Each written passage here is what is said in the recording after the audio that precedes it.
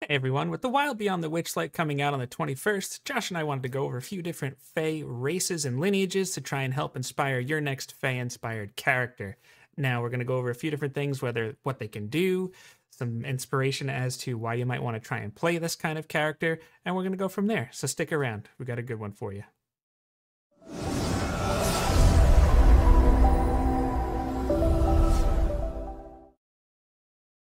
Hey everybody, welcome back to JNJtabletop. I'm Josh. With me as always is Jake. And today we will be continuing our series as we delve into all the little Fey things out there in D&D 5e. So, Mr. Jake, what are we starting off with? What's your first option when you're thinking about a Fey race? There's not many creatures out there that are more Fey than a Centaur. Nature's cavalry, if you will. Not like Derek Zoolander, where you're half man, half fish, like a merman. You're like a horseman.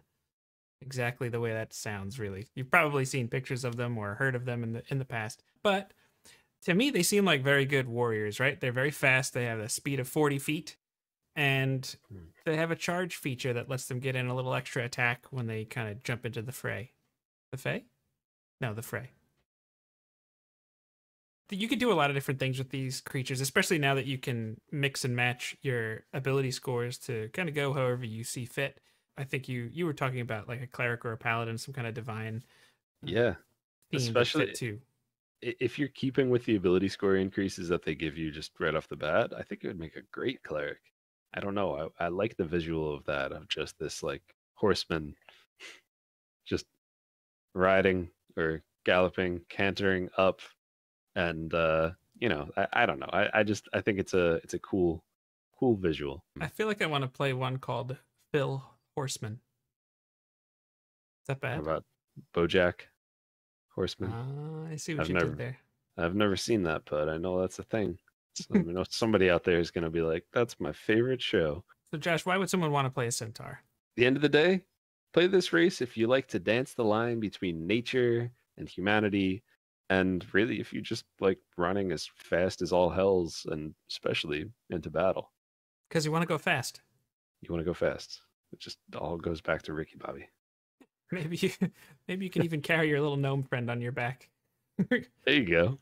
So But after centaurs, what else do we have, Josh? yeah, next one we have here is my favorite collection of Fey lineages, and that would just be elves in general. Across the board, elves just kind of have like a bit of an inherent magic to them, as well as the fact that they're all basically immortal. I mean, not in the sense that you can't kill them, but like they're gonna live to like really, really, really old. You know, they're timeless. First one, definitely my favorite. I've been accused of playing this class or this race too much. And to that, I say, first of all, lower your voice. And that's going to be Wood Elves. I love Wood Elves. They're like the epitome of Fey peoples. No, they're not like the half human, half beast type thing. But when I think of a creature that just like inhabits the Feywild, and it's not necessarily anything crazy, it's just like essentially the humans of the Feywild, it's going to be Wood Elves. They're kind of just this culture that's one with nature and the wilderness and all of that, and I just think they're a lot of fun. Yeah, and mechanically speaking, they're a little quick too. They have a little speed boost with a speed of 35 feet. Yes, this does lean into your ranger concepts, which I think that's like a classic archetype, right? The Wood Elf Ranger. I mean, come on, it doesn't get more classic than that. I kind of feel like that's a good way to describe it, right? They're like the humans of the Feywild. I feel like you're probably going to find a lot of Wood Elves typically somewhat in the vicinity of a Fey crossing. And I feel like Yeah, that's something that would make a lot of sense if you want to have some kind of character concept that might revolve around some kind of traditional order with the Fey crossing and something that goes along those lines. I feel like a Wood Elf would be fun there. But I also think it would be kind of fun to play a Wood Elf if you like tree houses. I agree. Yeah, if you like tree houses, play a Wood Elf for sure. If we're going to lean into your typical archetype that you like to play, might as well lean into mine and go with the High Elves, right? So you tend to focus on warriors and particularly the ranger class. I love playing wizards and casters, and the high elves. They vary from the wood elves a little bit because they tend to be a little more cosmopolitan, maybe a little more cultured and like refined in a way compared there. But they have just a very deep history when it comes to magic. And even, Mhm. as a high elf, you get an extra cantrip that you can choose just for playing that subrace. If you like the idea of being like a city-born magic adept, maybe you like going to the opera, or you want to see Yep. the Faerun Philharmonic or something, then I don't know, probably like some sort of hipster too. So I feel like Niles and Fraser Crane would be high elves. I don't get the joke. I'm not that old. The next option that we have for an elf subrace would be the Drow. Drow are like the underdark, subterranean, often misunderstood elf variant. I think that's very fair. Yeah. It's kind of interesting because I feel like they have some in common with wood elves, but probably more so in common with high elves. I think there's like a Yeah. almost between high elves and drow, there's almost like an inherent arrogance to them. Oh, that's definitely Um, fair. they're also, if you're playing by like typical rules, they are a matriarchal society. And one thing, just please be aware of, if you want to play a drow, just like make sure that you talk to your DM about sunlight sensitivity. If you don't know about it beforehand and don't have plans for it beforehand, it's probably, it might suck.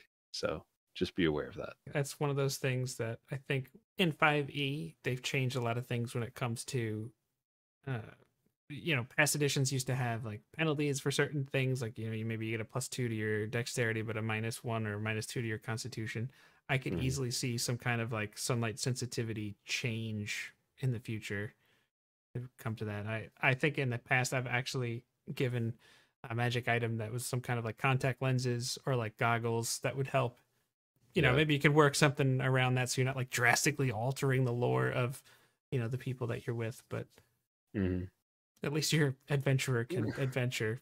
I would probably play a drow if you like the idea of wood elves and you like the idea of high elves, but you feel like you're a little bit more edgy, you know, and you're just like a goth kid, maybe you're a vampire kid, I don't know, whatever. Like Oh you shop a boy. lot at Hot Topic, then Yep. Hot Topic. There it play, is. If play you if you drow. want to shop at Hot Topic, I guess you're playing a drow. So after the Hot Topic shopping drow, we come to the Eladrin, which are kind of like the weird elf cousin that they live in the Feywild, but they kind of like summer in the material plane. Like they visit. They don't live here. They're all very little moody, kind of a thing. They have this ability called Fey Step, which is basically just Misty Step, but with like a little extra.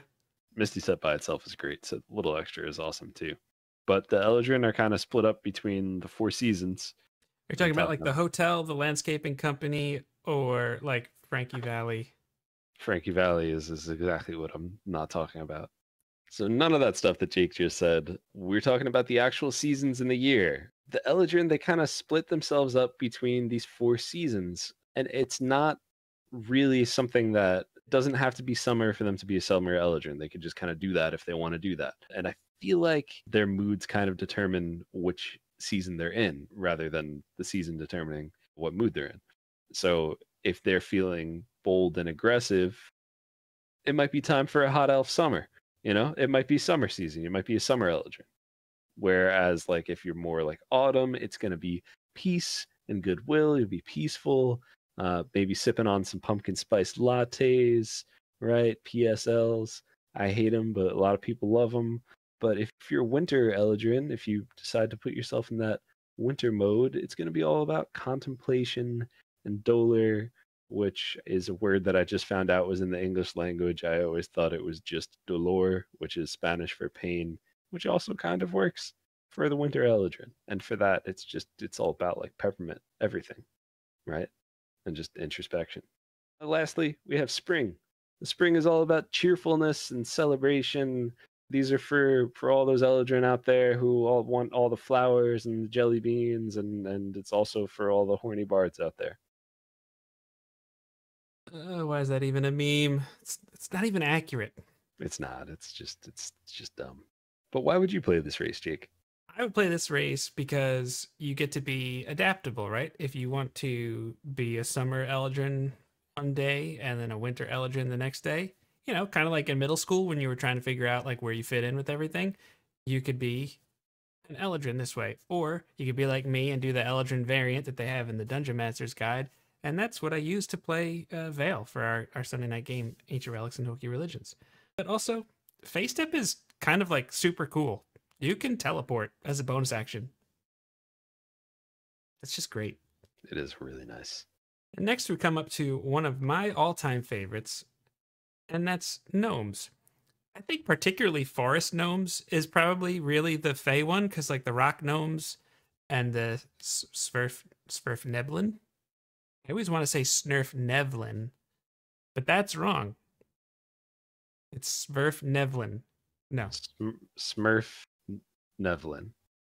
Basically Gargamel, Papa Smurf, Smurfette, the whole group. Yeah. Those are gnomes. No, that's not it. The Snurfneblin and the rock gnomes, they feel more like akin to dwarves, whereas the forest gnomes feel more akin to elves and more fey in their nature, right? So they're kind of like the gnome equivalent to wood elves. Like if you have like humans and halflings, you've got like wood elves and forest gnomes. It's kind of like a similar relationship in a way. They're considered like woodland folk and they befriend wood elves and really any kind of like good fey that they can kind of come up with or come around, they consider them to be their most important allies. They like to talk to animals and stuff. They're really cool, actually, and very resistant to magic. I'd say like play this race if you want to talk to animals, you want to befriend nature and all of nature's friends, or maybe you just want to play a little dude with the big red pointy hat. What if you like Eskimo kissing your wife? That is also another option why you would play a gnome, but it's not a reason why you'd play a satyr. Basically, it's like a furry goat person. So it's a human with goat horns, goat hooves, and then just like fur all about. They kind of just want to have fun. They just love spontaneity and whimsy, and sometimes that kind of puts them at odds with the more stoic peoples, but they rarely let the moodiness of others hinder their own happiness. And I think that's an admirable trait in really anyone, but it's cool to have that specifically in your flavor for that race. They were introduced in Theros, and it's going to be in the Theros book, but why not apply it to other settings? Why not take more Fae when there's such a small amount of Fae out there in general?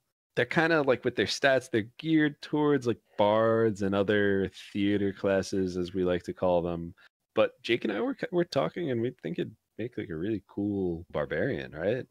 Yeah, they get resistance on all saving throws. They get like advantage on all saving throws against anything magical, spells, magical effect, whatever it is. And that tends to be like a weakness of the barbarian, right? So if you play a barbarian, you're going to be proficient in strength, con, you'll have advantage on dex saves, and then you'll have advantage on any other save that involves magic. So yeah. Pile on all those extra hit points and then rage out. That's like a great image. They fight hard, they party hard, they just live their life according to their own conscience. And there you go. Pax au telemanos. Red Rising. There you go again. I like the goblin a lot as an option, or hobgoblins as well. They're not necessarily considered Fey in 5e, or really most D&D actually, but they're like tricky little guys. They originate from the same stories that brought us the Feywild in the first place. Like without goblins are like the original Fey creatures. So why not? Why not allow them there? And I think actually in the UA, it seems like we're gonna have a new goblin or hobgoblin subrace for that new Fey book coming out September 21st. Yeah. So yeah, there was a lot in the Folk of the Feywild Unearthed Arcana that I would expect to see some version of in the Wild Beyond the Witchlight, and I could easily see doing some kind of goblin and or hobgoblin version here. They do feel like more like an unseelie Fey as opposed to like the more traditional image that comes to mind of like the forest gnome or the elf. It's still a Fey, it's just something else, even if the mechanics don't necessarily say so. But who knows? Maybe they will on September 21st. While they can be seen as like bloodthirsty and these nasty, just horrible little creatures, I feel like there's also like a silly, whimsical side of them where they like to play tricks and just mess with people. And maybe that's just the way that DMs have been portraying them for so long that it just feels that way. It's a very popular moment in a lot of campaigns to have your goblin interrogation scene where they just have a silly voice and they're saying silly things. And I don't know. You said this before, but they're kind of like corrupted gnomes, right? They're like a corrupted gnome variant. I'd play a goblin if you're looking for just a little thing, a little bit edgy, kind of like the Drow, but maybe not so much, and you just want to have some fun. Another good example of that would be, say, Not the Brave in Critical Role Campaign 2. He was playing kind of like an outcast in a way, because goblins in civilized society, that's pretty rare and almost like scandalous. So that could be a fun thing to do depending on what kind of character concept you're trying to fulfill. But speaking of the folk of the Feywild, the Unearthed Arcana, there was a couple other options. I think I would be shocked if they didn't show up in the Wild Beyond the Witchlight. Oh yeah. The first of all being the fairy. I mean, that's like as fey as it gets, right? Tinkerbell. They're small creatures, at least in the Unearthed Arcana. I would personally like to see them be tiny because I think that just seems to fit a little bit better. But they don't get a penalty to their movement speed, and they have a flying speed. They can hover too. Like it's like full flight.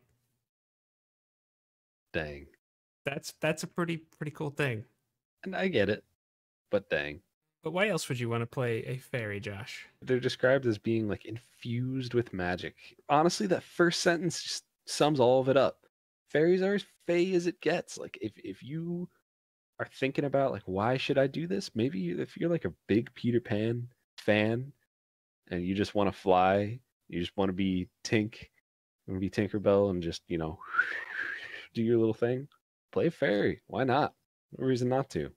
So in the Unearthed Arcana, this next creature was called Rabbitfolk, but I believe it's been confirmed that they're going to be called Harengon. I'm not sure that's how you pronounced it. Maybe it is, maybe it isn't.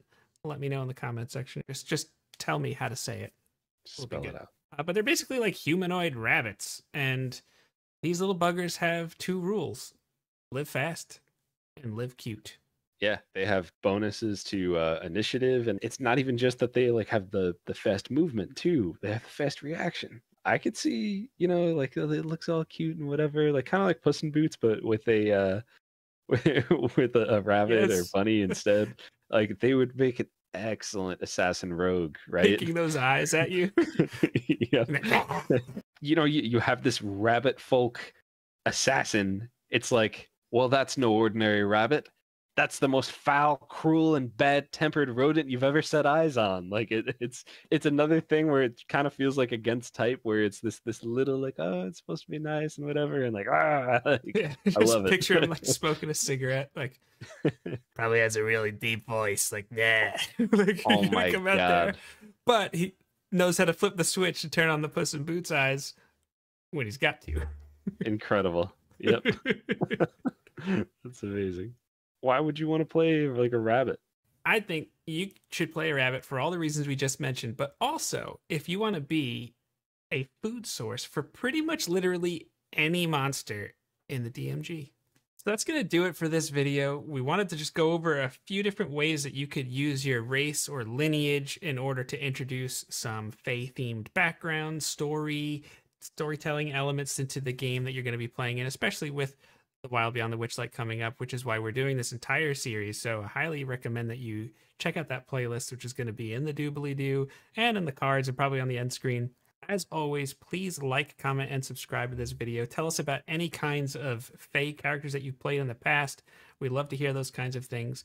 Click the link tree in the description if you want to go hang out with us in our Discord and talk about these things too. And yeah, I think we're going to be doing some more character options that you're going to see pretty soon. So hopefully you'll get to see those, and we'll see you next time. As they say in Happy Gilmore, we've only just begun. Man, I really want to do a Tina Fey joke for the intro. There's got to be something there, like, hey everybody, we're gonna be talking about Fey options in D&D, like Tina Fey, and then I'll be like, no, I prefer Parks and Rec. Yeah, I like 30 Rock, but Parks and Rec is more fun for me. You used to say Good God Lemon all the time, actually. I like them. I think they're both excellent. Yeah. Might be a straightforward intro on this one. This is a dustpan.